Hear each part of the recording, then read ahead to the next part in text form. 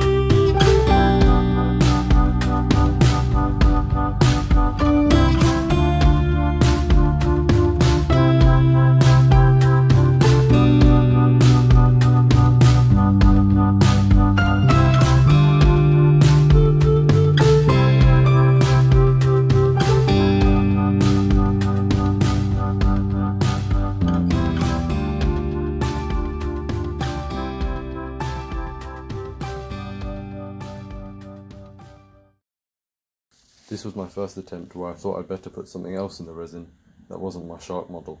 I can't say it went well as the resin cured very fast, not in time for me to push my shark in. It also seemed to heat up a lot, melting the sides of my container. On the second attempt I tried with different colours to create blood. Again I used a toy, but the resin again didn't set properly and the blood went very pale and was mostly bubbles.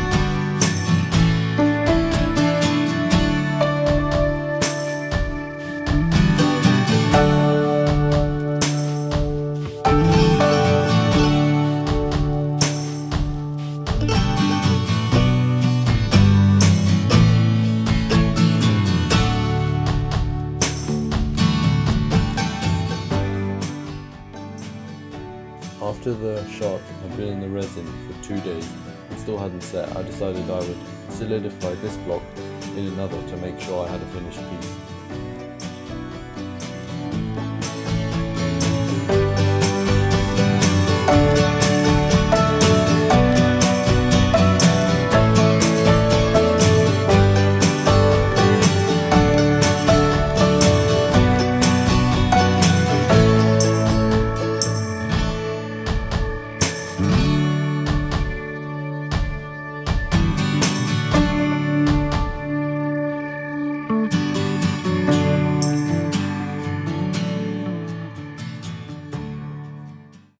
Afterwards, I realised a few things that would have helped me.